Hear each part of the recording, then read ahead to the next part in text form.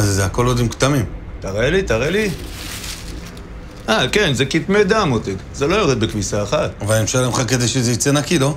כן, הורדתי את הקטשופ, את השמן, את השוקו, אבל זה דם. זה עוד מכונה, זה תוספת במחיר. מה, למה? מה, זה חוק לא רשום? מאיפה אתה מביא את זה?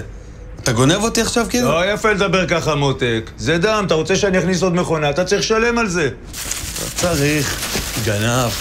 אולי הגיע הזמן שתלמד לאכול כמו ילד גדול, מותק?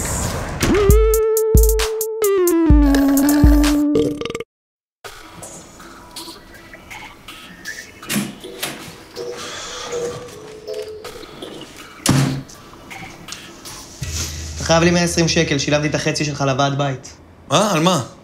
בתיקון של המעלית. סלמק, כולם גולבים אותי היום. רגע, בכלל מה שנשלם להם, אנחנו קומה ראשונה. מה?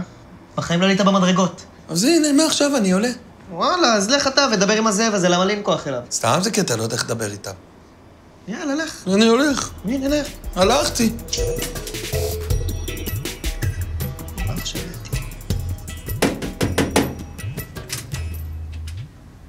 כן, אדוני, בבקשה, מה אני יכול לעזור לך? תקשיב, זאב, אין מצב שאני משלם על המעלית. אנחנו גרים קומה ראשונה. למה אנחנו צריכים לשלם אותו דבר כמו אלה בקומות העליונות, שיורדים, עולים, יורדים? עירד, אנחנו בבניין הזה כמו משפחה, להקת זאבים. סוקולוב 36 זה לא סוקולוב 38. שם זה אדם לאדם, זאב. אדם לאדם, זאב. זאב. טוב, אבל זה בניין, אתה מבין? לא להקה, לא תזמורת, לא דואט, בניין. אתה יכול בבקשה להביא את הכסף ונסגור את הסיפור? ככה זה אצלכם, הערפדים. אתם לא יכולים לחיות עם אנשים ביחד. סבבה, לא מסוגלים ביחד. אתה מבין את הכסף? אתה מבין מה זה אומר, עירד? מי שיוצא מהלהקה לא חוזר. יאללה, ביי.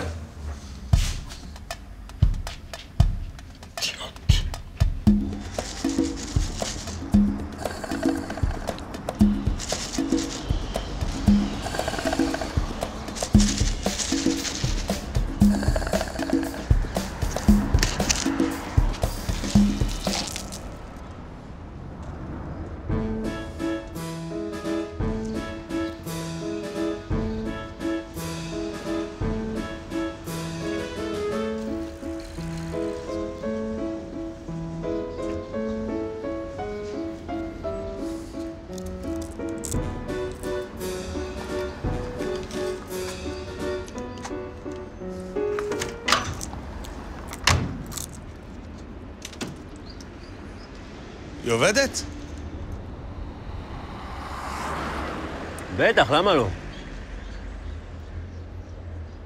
היא שלך בכלל? מה נראה לך? כמה אתה רוצה עליה? כמה היא שווה לך?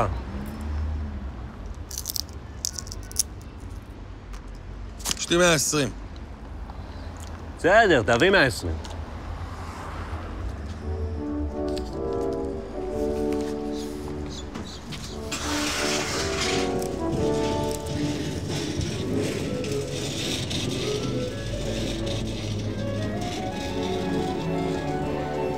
חדש.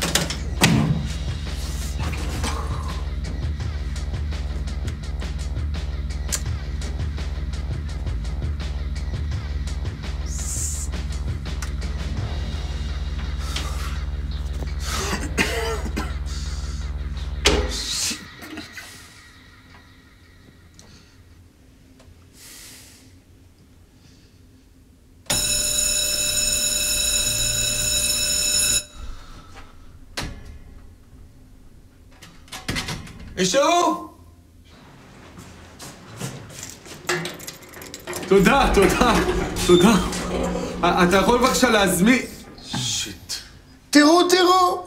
שומע, זאביק, אני מצטער, אני אשלם את ה-120 שקל למעלית, רק אתה יכול בבקשה לעשות טובה, להתקשר למישהו שיוציא אותי מפה? אתה פרשת מהלהקה ואני לא עוזר למי שלא בלהקה. אני רוצה לחזור ללהקה, אני רוצה לחזור. אי אפשר לחזור ללהקה.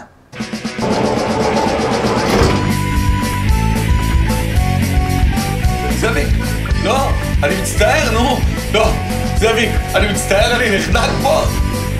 סוקולוב 36!